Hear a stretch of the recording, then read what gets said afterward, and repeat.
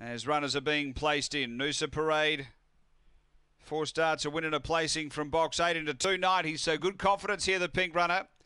Over the 600, light activated. We're set to race into 290 Noosa Parade, 460 Harkin. We're ready to race. On their way, Noosa Parade out well. It looks as though it wants to get down to the inside early. Harkin's got the speed to go through and hold early. So Harkin leads from Cryer's Sid, and then got some Creek. Behind those, getting tangled a bit. Noosa Parade got shoved wide as they scrambled a bit up front. So they've got a new leader. Cryer's Sid led. Azumi Spice quickly to second. Then CJ's Hudge. The race changed complexion. Got some Creek, Noosa Parade. Then Harkin, who got shuffled right back from Molly's Wally and Electra Destiny up front. Leader is Azumi Spice. A length on CJ's Heart after it. 5 away, Noosa Parade. Straightening, it's Azumi Spice, CJ's Heart, Azumi Spice. Azumi Spice beats CJ's Heart. Gee, Noosa Parade was something linked. Behind those next is Electra Destiny. Then came Harkin. Behind those got some Creek from Molly's Wally. Then back at the tail was Cryer's Sid.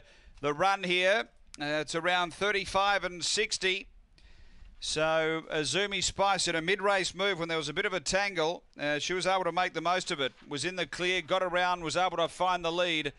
And then CJ's Heart, Noosa Parade found trouble everywhere and still was coming in the home running to be beaten on the line. A couple of lengths, I reckon it would have been in the end. But